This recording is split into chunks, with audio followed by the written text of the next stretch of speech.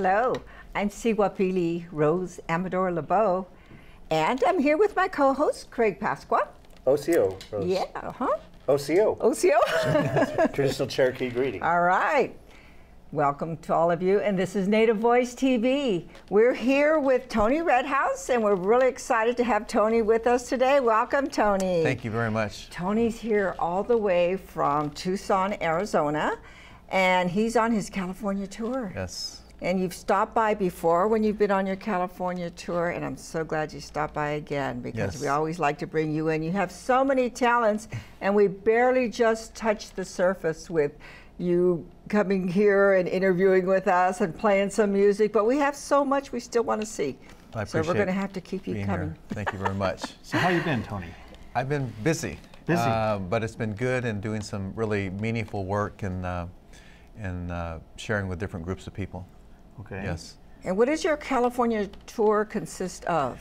It is going to be doing a number of events in Mountain View at East West Bookstore, a concert, drumming, circle, Native American dreamcatcher making, private healing sessions I'll be doing for 2 days, and then Sacramento, doing a couple women's groups up there, circles, and then Santa Cruz.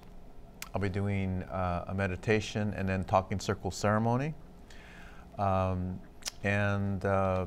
So it's going to be pretty busy. Yeah. Yeah, you do stay busy. Yeah. You have quite a following here in Northern California. Yeah, I have. Know. People are really beautiful here. They're really appreciative of my work, and I'm glad to come out here. We're very happy to have you. Now, you just received an award in Tucson. Tell us about that. Yes, that was the Tucson Musicians Museum. I was inducted into the Museum Hall of Fame. Wow, congratulations. So in the community center, there's a wall with different photographs of different musicians that are honored for their work. And mine was basically for my music with using in drug addiction centers and hospice and with cancer patients, so using it as a healing tool. You have so many titles, because it's you're a healer, a speaker, a hoop dancer. I know you play the flute, you write, you just have so many talents. Tell us a little bit about your healing. And I know you said you've worked with cancer patients. So. Yes, I use Native American sound healing, which is, you might hear about this in New Age circles and that type of thing, but I use traditional Native American drum, the voice, and the flute. And I use those simple tools to guide people to a sacred, peaceful space. Because if we can go to that space within ourselves and let all of the complications and drama and everything else, the layers of things, go and come down to that simple place and that simple heartbeat, then it has a way of taking us back to a very simple existence and a very true existence, and we begin to see clearly what we need in our life, whether it's healing, whether we need clear direction, answers for what to do next in life, whether we need to remain in a relationship, whether we need to let go of it. Same thing with a career. So when we come to a peaceful place, a meditative place, then we can begin to see clearly. And that's what I do, and then I do some intuitive work as I'm working with people and guide them. So if you're working with someone who maybe is not used to this, how do you get them in that special place, the healing place? The beautiful thing about sound is it's non-intrusive. When it's gentle heartbeat, okay? It reminds you of the mother, of the womb. It's very comforting, and from that place, using that sound and that vibration, I can begin to speak, and I can begin to guide them to a healing place. Even begin to bring up things in their life that they might begin to see, and then they are aware of what they need healing for.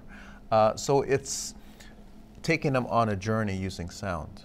Oh, okay. And then when they're in that journey, they just let go, and they're just in there, and then things begin coming up, and they begin to see things, maybe childhood when they were abused, or things start coming up, and then they go, oh, I forgot all about that. And then they realize this is what has been something that has been ongoing in their life, that energy, and maybe they need to go back and heal it. And many times even cancer, different diseases are ways that our body is reflecting the things that have happened to us emotionally or in our memories. Even for Native Americans, generational trauma, that has happened, that we are still dealing with, that has been passed down through generations, and we begin to go back and say, hey, there's something that that I'm constantly dealing with this issue and this unrest and unsettledness, and then, hey, my parents did this, my mom went through this, my grandparents did this, and they felt the same way, and why am I dealing with this addiction problem, and why do I keep, wanting to get high and escape? And so we can go back in time and rewind the clock, and you usually find the answers in the very beginning, the start of our circle of life. You have a new CD out. What's a DVD? A DVD out. And tell us about that. Is this part of the healing? Yeah, it's actually, when I speak about healing and speak about recovery, okay, basically recovery and healing, whether it's addiction, whether it's from cancer, whether it's from losing a loved one, grieving process, healing is, we kind of try to analyze it, and we have books on it, and how to, when to, what type of healing. Basically what I'm teaching is healing is basically being one with yourself. When our body and our mind and our soul and our emotions are all lined up and they are in unity, then there are no free radicals, there's no cancer. There aren't independent cells saying, well, I want to do this and I want to go here. Everything is lined up together. That's what healing is being one with ourself, mind, body, and soul. And when we're there, then we're in a healing state. That's why when you're listening to a heartbeat drum, or you're in a yoga class, or you're in meditation, you experience healing. You come out of a yoga class, I'm also a yoga teacher, and you come out of a yoga class and you go, wow, I feel good. I feel clear, I feel free, I feel effortless, because your body and your mind and your breathing and everything have been lined up in those asanas that you're doing, and in that moment, everything is together. And so if you go to a powwow and you hear the drums, you hear those drums, and you just close your eyes, then your body starts responding and says, oh, let's all pulse together like with that heartbeat, okay? And then you start doing a round dance with everybody else, then you got the whole community is being healed, because we're all one. Right. This world is fragmented. Religions, politics, it's fragmenting things, and everyone is divided. True. If I could use an analogy, me being playing tennis and being a tennis professional, when I played really well, I would get into something called the zone. And at that particular time, no matter where I was, I could hit the ball very clearly. I could see everything very clear. Everything was crystal clear. And I just felt effortless whenever I went through the motions of hitting the ball. And usually I performed really well. And that was my goal, was to get back into that zone state. Sometimes you lose it, somebody yelling. Yeah. So you're getting mad and getting out of balance. Yeah. But the goal was always to get into that. And it was kind of an elusive goal. It was a fleeting goal sometimes, because I couldn't get it. And maybe if I had a trick or something like that to help me get back into that zone, I would have performed better. Right, yeah. Right. And so now, this DVD is a meditation DVD. Okay. So it is a tool that people can use. It's not a long, drawn-out thing. It's 25 minutes. There are 2 segments, but it is a meditative tool that can help people. They can visually look at something, they can hear the music, and they can go into this place of peace and get grounded and get clear, and then they can go on their merry way in their life, in their career, go to work, whatever they need to do, or spend time with their family in a healthy way, So it is actually a tool that can help people to come to that place. And so these very simple tools. This DVD, Heart's Cry, the music that I created is new music, and it was from a dream. I had a dream. And that dream was about a bird named Crete. And in my dream, I woke up and I wrote down in my dream journal, Crete. And so I wrote K-R-I-I-T, and I woke up and I looked on the computer. so I had this dream about this bird named Crete, and the forces or the people that are in my dreams, they told me, you need to heal this bird named Crete. So this little bird named Crete, I was supposed to heal it. And in the dream, the bird healed itself, and it turned into an orange bird. Oh, wow. Into an orange, fiery, creative, passionate bird. Orange is like that fire color, right? And so it healed itself. And when I looked up the word Crete on the internet, which is, you know, you could Google everything now, right? So I looked up the word Crete, and I spelled it different ways. And I found that word, and it's of Danish or Estonian origin. And it means a cry that is so deep and pure that it cannot be contained in words. Wow. Okay? And I thought, you know, that's exactly what this song is going to be about. It's going to be a heart's cry.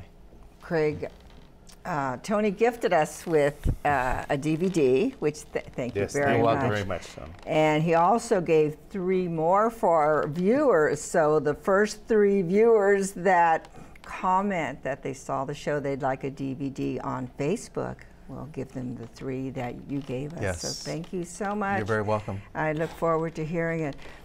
Now, today you're going to be playing music for us. What kind of music will we be I'm going to hearing? be using a little taste of some of this type of music. I use Native American flute, and I use the heartbeat drum, and I use other percussive sounds and other tones, bird whistles from Brazil, a wind whistle from the Aztec people, which is gifted to me, a singing bowl from the Asian community, and so I use different sounds to show the commonality and show the harmony of all of our sounds and cultures coming together. So I'll be sharing a little bit of meditation music, and take people on a little bit of a peaceful journey.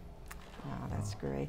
Tell me about the dream catchers. Okay. There's some beautiful dream catchers. The dream here. catchers. I will be teaching a class.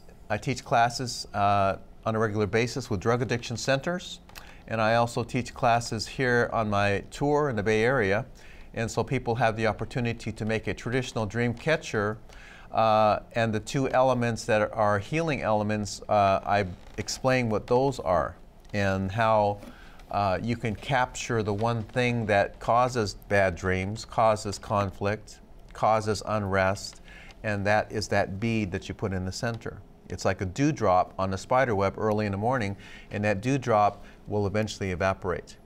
And so that bead is going to represent what I want to evaporate from my life. Okay? What's weighing on me? And so it's something personal that I want to evaporate. We can't say, well, I want my ex to evaporate, or, you know, parole officer to evaporate. Okay, it's got to be something. And the feather is a channel to carry all of your good dreams to float down to where you're sleeping underneath it. So that's the twofold effect. In the Ojibwe nation, that's how they made them. And so many times we see them in different ways, but this is what I'm teaching. Oh, how nice. And does the web, what does it Spider represent? web. That's a spider web. Just like you would see a spider web early in the morning on a rose bush or in a forest, and you would see those dewdrops. So it's actually like the web of your life, and each section that you weave, you're doing it intentionally. You're taking time to do it in a balanced way, so it's not just mishmash or any old way. But as Native Americans, when we make things, whether it's beadwork or basketry or anything, we take time, and each movement is very meaningful because it creates the whole composition in the end. It creates a balance. So we take the time to make sure that each section is approximately the same. Okay? Then it creates a balanced picture in the end. And so what I'm teaching is that when you make a decision in life, it's like weaving one section. If you make decisions that are balanced and intentional, and you're not just going along with what everybody wants, and you're saying, this is what I want in my life, then your circle will be balanced. Your life circle will be balanced in the end. So this is what I'm teaching people. And that's what we're all looking for, is that balance. Yes. Well, I think we're out of time, and that's why you have to keep coming back so we can catch up on all that you're doing. But we want to talk to you more, but we want to hear your music too. Okay. We're really anxious to hear your music. So thank you for joining us. Thank you for having me. Let's hear some music. It's an honor.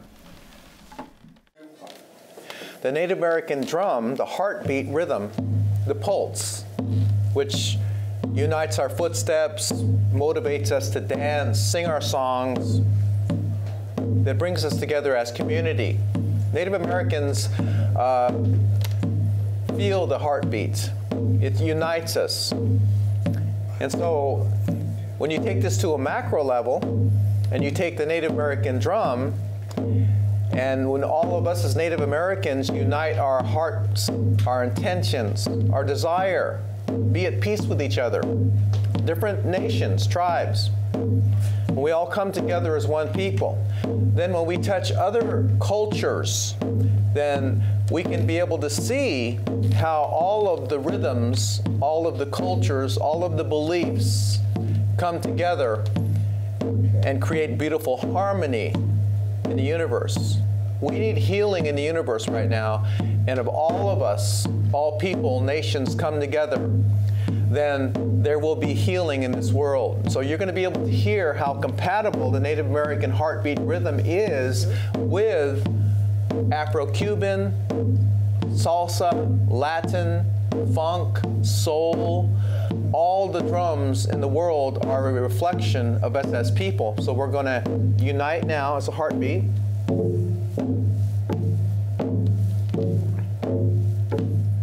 So here our hearts are uniting together. Individual, unique heartbeats, journeys, stories, experiences. Each of us have our own unique heartbeat, our own unique drum.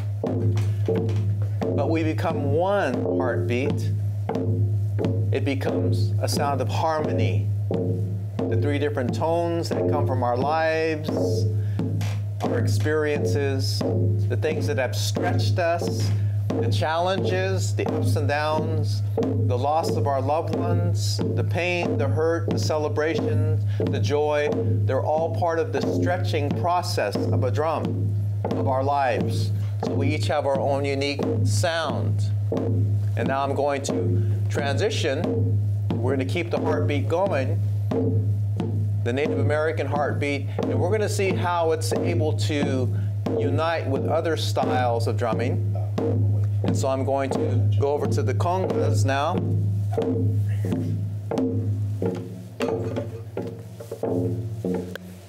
And I'm going to create other rhythms using the conga drum.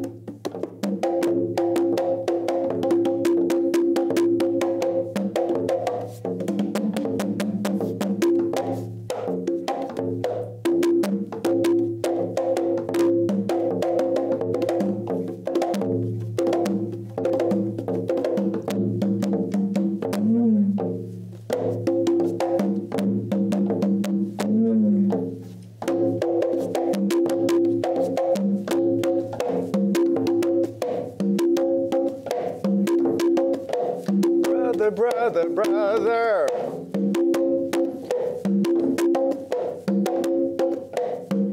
It even mixes with the Motown soul rhythms.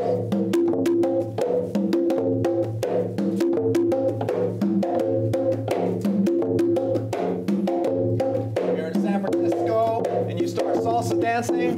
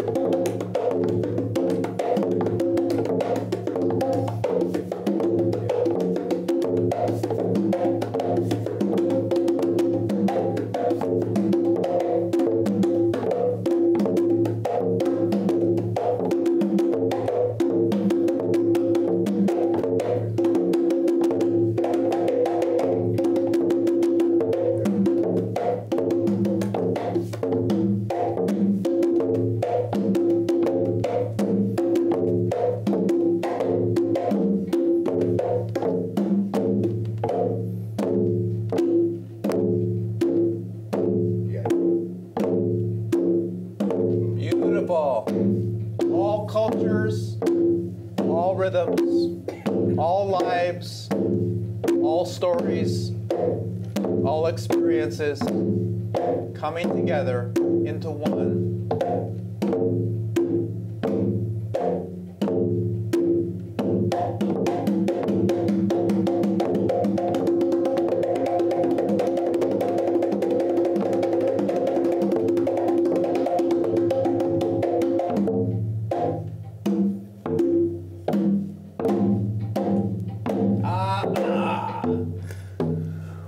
Oh.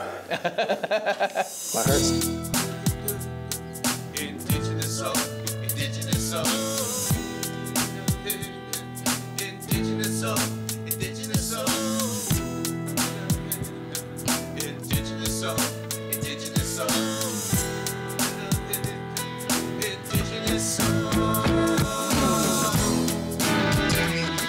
Indigenous soul, indigenous soul.